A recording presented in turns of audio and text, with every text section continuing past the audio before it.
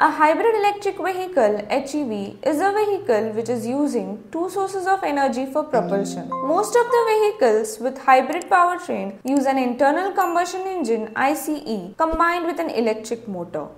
Series hybrid drivetrains are the simplest type of hybrid configuration.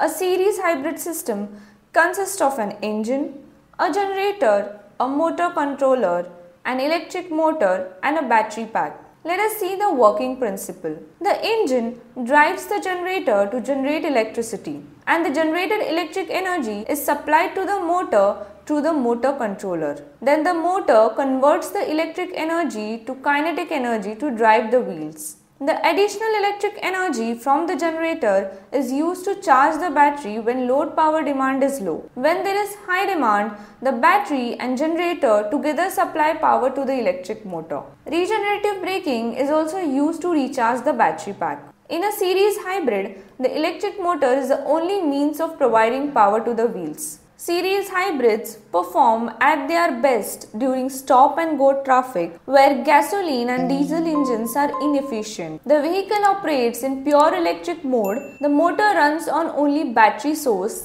There is no direct mechanical connection between the engine and the drive wheels. This eliminates the need for transmission system clutch. As the vehicle speed does not depend on the engine speed, the engine operates in optimum emission and efficiency region. This works well at only low speeds. The main disadvantage of series hybrid is the double energy conversion. The energy generated by the engine reaches the driving wheel after two energy conversions, which causes a lot of energy loss and low efficiency. Also, battery and motor with large capacity are needed to meet the vehicle's power needs. Along with the generator, all together add to the vehicle's weight and cost. The engine is typically smaller in a series drivetrain. All these characteristics make series hybrid electric vehicles more suitable for low speed driving conditions in the city but not suitable for highway driving conditions. That's it for today's video. Thank you for watching. If you like the video, do like, share and subscribe to Always. Also press bell icon to get notified.